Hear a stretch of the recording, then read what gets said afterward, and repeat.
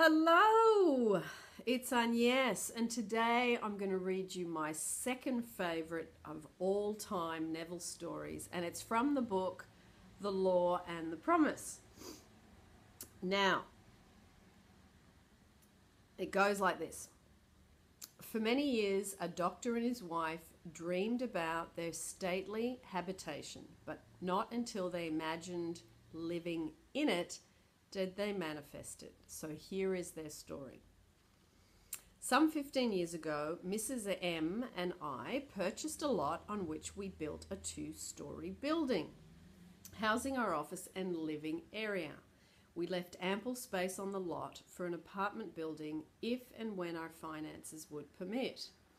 All those years we were busy paying off our mortgage, and at the end of that time had no money left for the additional building we still desired so much. It was true that we had an ample savings account, which meant security for our business, but to use any part of it for a new building would be to jeopardize that security. But now your teaching awakened a new concept, boldly telling us that we could have what we most desired through the controlled use of our imagination, and that realizing a desire was made more convincing without money. We decided to put it to the test, to forget about money and concentrate our attention on the thing we desired most in this world, the new apartment building. With this principle in mind, we mentally constructed the new building as we wanted it. We actually drew physical plans so we could better formulate our mental picture of the completed structure, never forgetting to think from the end. In our case, the completed occupied building. We took many imaginative trips through our apartment house, renting the units to imaginary tenants, examining in detail every room and enjoying the feeling of pride as friends offered congratulations on the unique planning. We brought into our imaginal scene one friend in particular. I shall call her Mrs. X, a lady we had not seen for some time, as she had given us up socially, believing us a bit peculiar in our new way of thinking. Our imaginal scene, we took her through the building and asked how she liked it.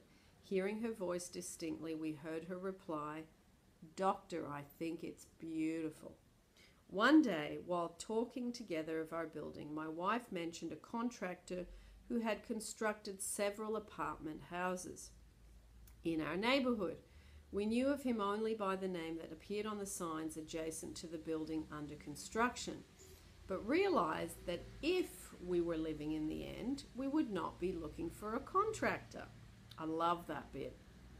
It's fantastic. We promptly forgot this angle. Continuing these periods of daily imagining for several weeks, we both felt we were now fused with our desire and had successfully been living in the end. One day a stranger entered our office and identified himself as the contractor, whose name my wife had mentioned weeks before. In an apologetic manner, he said, "I don't know why I stopped here. I normally don't go to see people, but rather people come to see me." He explained that he had passed our office often and wondered why there wasn't an apartment building on the corner lot. We assured him we would like very much to have such a building there, but we had no money to put into the project, not even the few $100s it would take for the plans. Our negative response did not faze him, and seemingly compelled, he began to figure out and devise ways and means to carry out the job, unasked and unencouraged by us. Forgetting the incident, we were quite startled when a few days later this man called, informing us that plans were completed and that the proposed building would cost us $30,000. Well, we thanked him politely and did absolutely nothing. We knew we had been living imaginatively in the end of the completed building, and that imagination would assemble that building perfectly without any outside assistance from us. So we were not surprised when the contractor called again the next day to say he had found a set of blueprints in his files that fitted our needs perfectly with few alterations. This, we were informed, would save us the architect's fees for new plans. We thanked him again and still did nothing. Logical thinkers would insist that such a negative response from prospective customers would completely end this matter. Instead, 2 days later, the contractor called again with the news he had located a finance company willing to cover the necessary loan, with the exception of a few $1,000s. It sounds incredible, but we still did nothing. For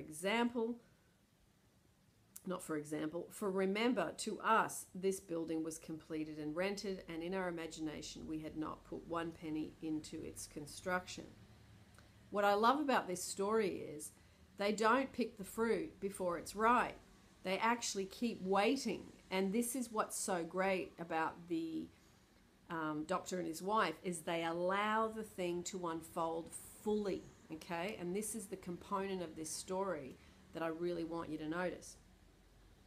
Okay, so to continue, the balance of this tale reads like a sequel to Alice in Wonderland. For the contractor came to our office the next day and said, as though presenting us with a gift, "You people are going to have that new building anyway. I've decided to finance the balance of the loan myself. If this is agreeable, I'll have my lawyer draw up the papers and you can pay me back out of the net profits from the rentals." This time we did something. We signed the papers and construction began immediately. Most of the apartment units were rented before final completion, and all but one occupied the day of completion.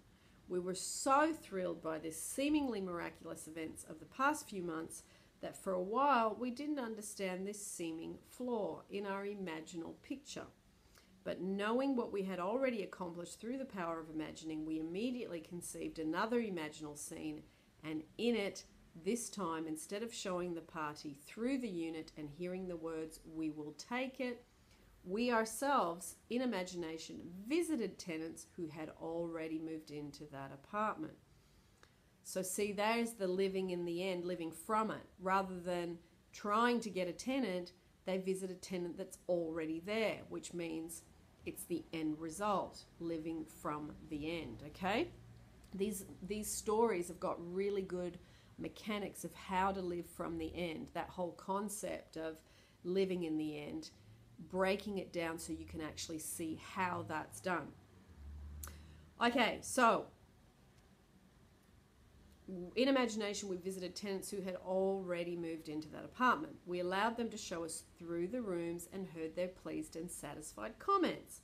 3 days later, that apartment was rented.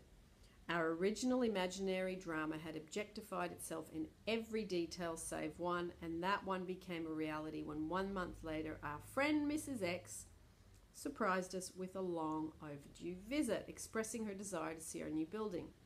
Gladly we took her through, and at the end of the tour we heard her speak the line we had heard in our imagination so many weeks before. With an emphasis on each word, she said, "Doctor, I think it's beautiful." Our dreams of 15 years were realized, and we know now that it could have been realized any time within those 15 years if we had known the secret of imagining and how to live in the end of desire.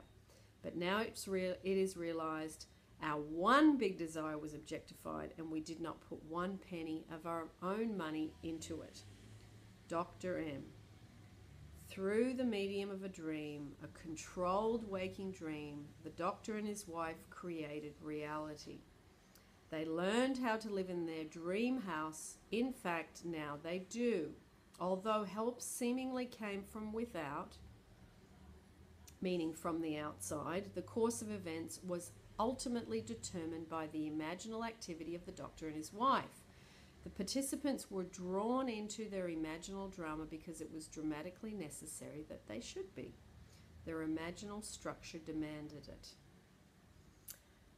Oh, I love that story. When I was personally trying to manifest stuff and I wasn't good at manifesting at all, I would read this story over and over and over and break down what they did and applied it to my own situation. Now, Neville talks about here in this story the controlled, vivid, waking dream. So what I'm going to do is down in the description, I'm going to put a YouTube that I've already done about controlled vivid imagination, how to use the senses for those of you that want to get a little bit more advanced in your imaginal scenes and your visualization. This will assist you to do so, because I explain in more depth what Neville is talking about here.